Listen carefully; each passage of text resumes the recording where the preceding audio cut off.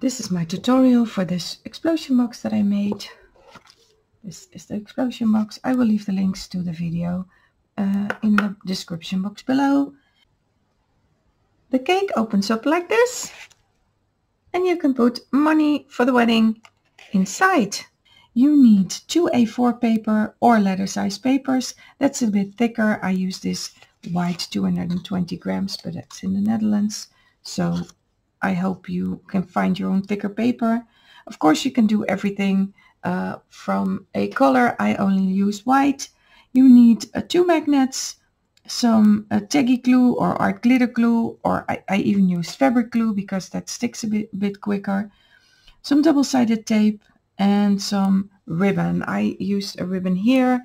In the video I will use a magnet, but I will skip that and use that. And in the video, watch it because the size of the box is changed. So please watch my screen because the right size is in there. Have fun with this tutorial. Bye!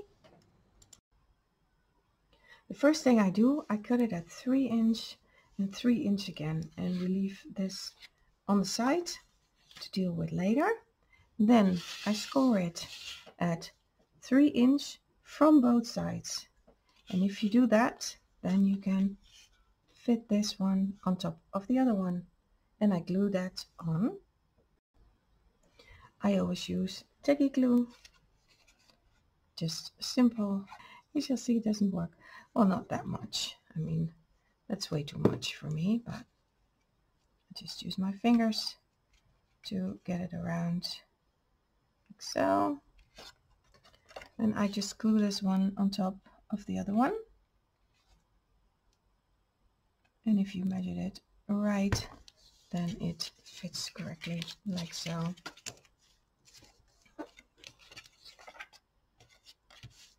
Like this. Then you have these 2 flaps left over, and I have a cheat sheet. Cut the leftovers. You cut them at 3 by 2.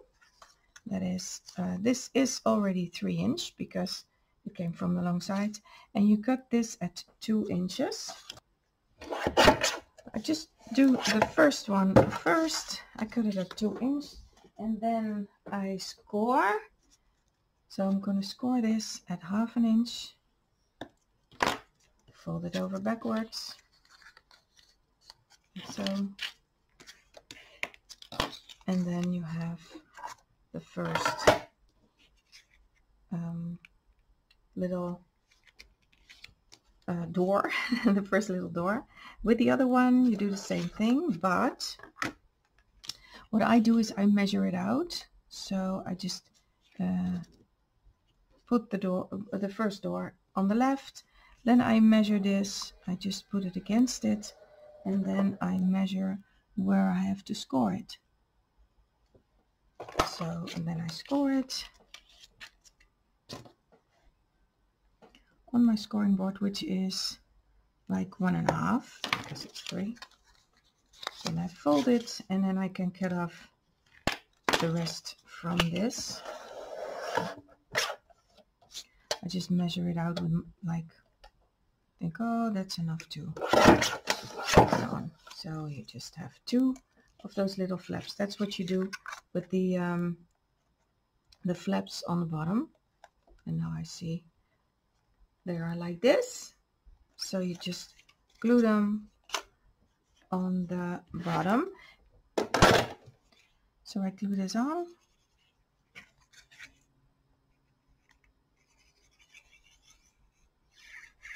Like so. Just measure it out and glue it on. Like it's straight. You can't go behind this fold, so you have to fold it up to make it fit a little bit better, like this, because you always want to be sure that your folds can go up because it's a box. And then you do the other one.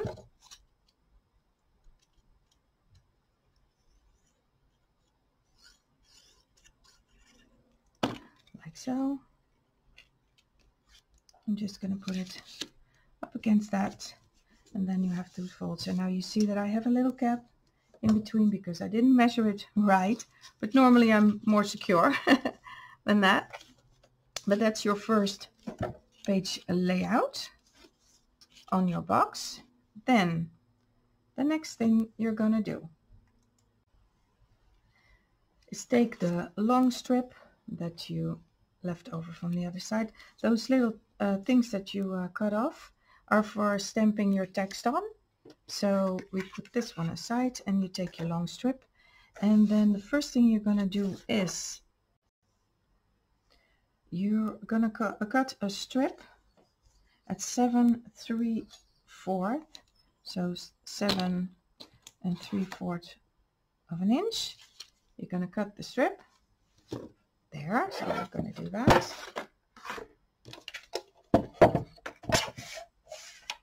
I measure that out and I cut the strip like that. We're gonna save this one. This is going to be a pocket. And then in length, you're gonna cut the strip at 1 1/4. So the big one is going to be 1 1/4. That is 1 1/4 here on my measuring machine, on my cutting machine, like so. You're gonna cut that like this. And that is your first cake. This is the first layer of your cake. Then you have this one left over, and that one is smaller. That shows on camera. That one is a little bit smaller, and that's your cake that comes on top. This one you can cut off at, let me see, you can cut it off at 5 1/2.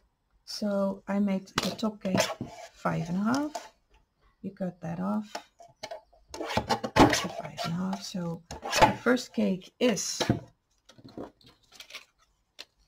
7 3/4 by 1 1/4, and the second cake is 5 1/2, and then the leftover, so a little bit more than an inch, well, approximately an inch. You keep this scrap because you can stamp on it. So those are the two cakes. Then we had this little pocket left over. I'm going to see what I wrote down for that. Score the pocket at 1/2 inch on the long side. So we're going to start with scoring it at 1/2 inch on the long side. Then you take your box again, and I'm going to do the pocket over here. So fold it over. So then I place it in here, and then I can see where to score it again. Sometimes you can just flip it over and just score it like this. You place this up here and then score it along the side of your paper. I think that's the better way to do it, and then fold it back. But you can see, you get the the thing that I'm doing, I think. This is what you get. You get a pocket. If you think your pocket is too high, and that's what I think, I'm going to get it through my cutting machine to make it a beautiful edge, but I will do that later. I'm not going to glue this on because we want to decorate it first. But then you already have the second flap decorated. You have a pocket for that. So from this first A4, you have the box, you have the flaps for a decoration, you have a pocket for the decoration, and you have the two cakes. Now we're going to deal with the second paper. Clean this up. The second paper is going to be the lid and the rest of the decorations. It's going to be something like this. So the first thing you do with the second paper is you cut it at 5 5/8 like this. So this is the length of your paper. I hope I'm totally in frame here. This is the length, and you cut it at 5 5/8. You remove this part. We will deal with that later. And then you cut it again at 5 and 5/8. So your lid is going to be 5 and 5/8 of an inch. What you do with the lid, we'll deal with this later also. What you do with the lid is you score it at 1/2 inch, and I believe it was 1 1/4. I have to see this one. Yeah, you score it at 1/2 inch and you score it at 1 1/4. So the first piece of your lid is 1/2 inch, the second piece is 3/4 inch. And you do that from the outsides of all 4 sides. So you score 1/2 inch, 1 1/4, 1/2 inch, 1 1/4, 1/2 inch, 1 1/4. And the next thing you're going to do is to cut your lid. So what you do, what I do, is in these corners, I hope it shows on camera, yes it does, I first start with the outer edges and I make a little tabs on all 4 sides. So I just go in like so on all 4 sides of the edges, right to the point where those score mark crosses. So I'm going to cut these 4 like so. And why I do that is because then I do all the cuts at once. So I don't have to think at every corner or every side. I have to think, where do I have to cut it? No, I just do one cut on all 4 sides. So that's the cut over here. Then we are back to the basics. I always work on the left side. So the next step is to remove all 3 edges from the left side. So we cut there and we cut there, and we just have to cut it square like this. So straight like that. So I'm going to start in this corner. I'm going to cut this straight off, and then I'm going to cut that one straight off to the other cut line, and then that is what you are left with. The only thing you then have to do is cut this as a tab.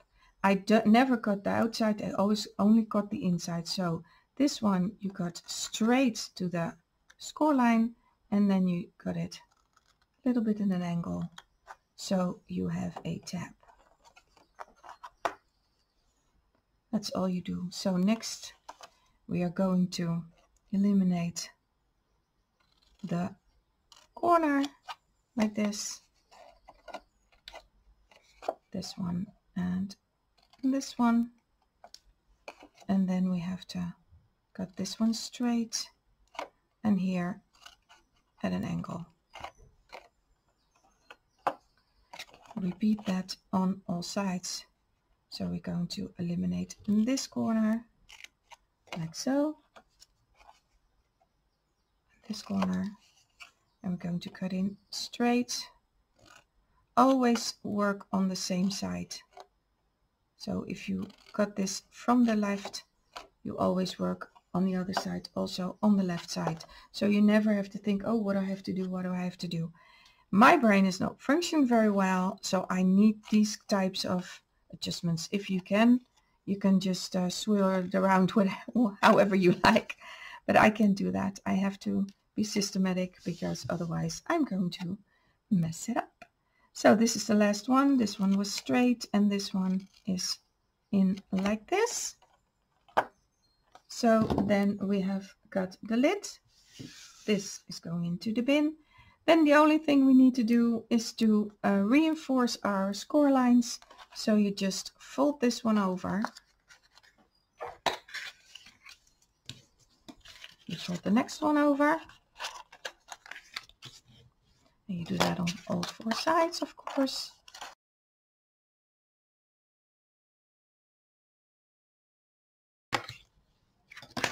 And now the only thing you have to do is reinforce those small tabs inside. And how I first always going to decorate it. So I'm going to decorate this, and when you are want to glue it, you glue these tabs in First, like you put glue on the tab, you glue it in like that.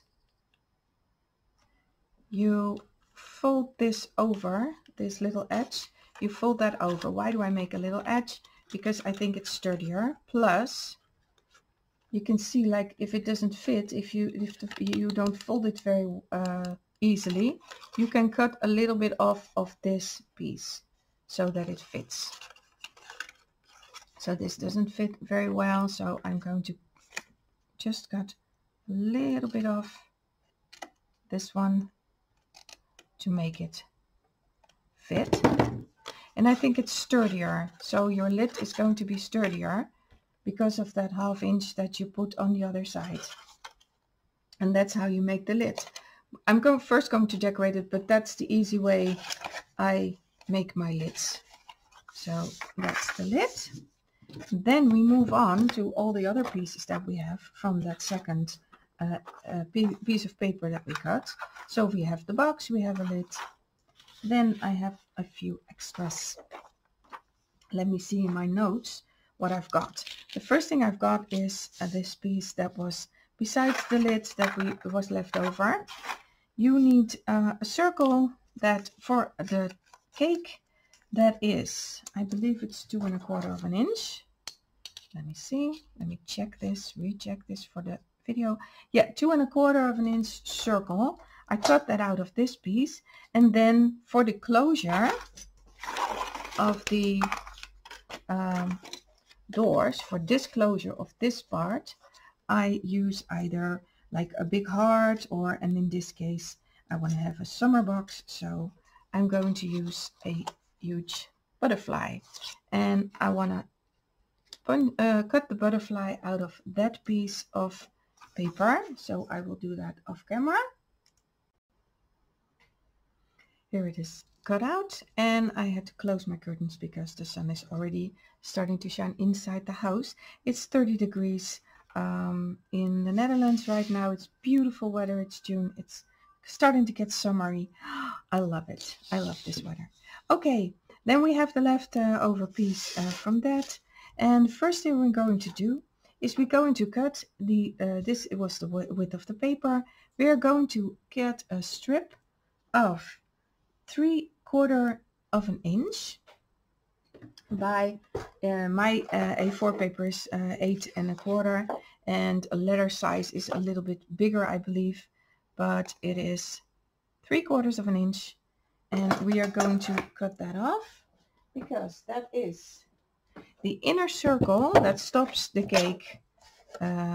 Yeah, that stops the cake, that holds the cake. That is the box under the cake where you can put some money in. So we are going to cut that off. That was the first cut. We're going to make a second cut on this piece of paper, which is, I believe it was 3 inches. From the other side it is 3 inches. So you're going to cut that on 3 inches. So 3/4 inch and 3 inches. Like so. That's the cuts you're going to make with that piece of paper. Well, you're going to make a few more cuts, but that's the first steps. Then we are going to, let me see what we are going to make. I have the lid. This is the second one. We are going to make an envelope. Okay, so you take, sorry, I try to be well organized here.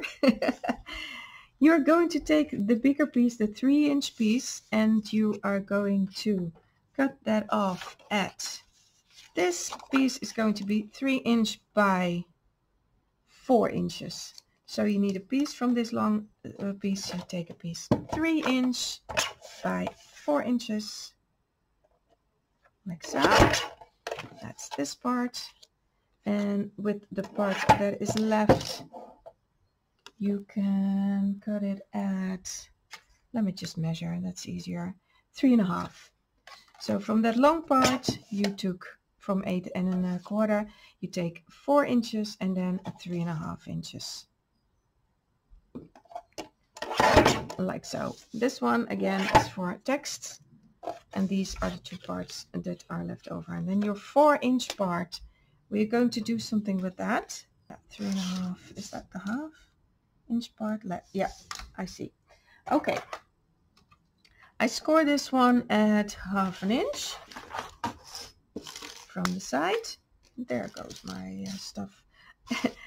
You guys, I always work on this tiny little piece of my desk. I don't know why that is. I start with more than enough room to work on, and then I always end up on this tiny little piece. I don't know how that's happening. You score it from both sides 1/2 inch, like so. 1/2 inch, and then you fold it over, like so. And then you are left with a square. But what we are going to do with that square is cut it in half. So I'm going to cut the middle piece, only the middle piece of the square, you're going to cut diagonally in half. So what I do it with by hand. I just draw a line from one side to the other. Well, it's easier if I just lay it down like this. From one side to the other, like so. Draw a line, and then I just cut it. You have to make sure the flaps are out, but then you just cut the middle, like so.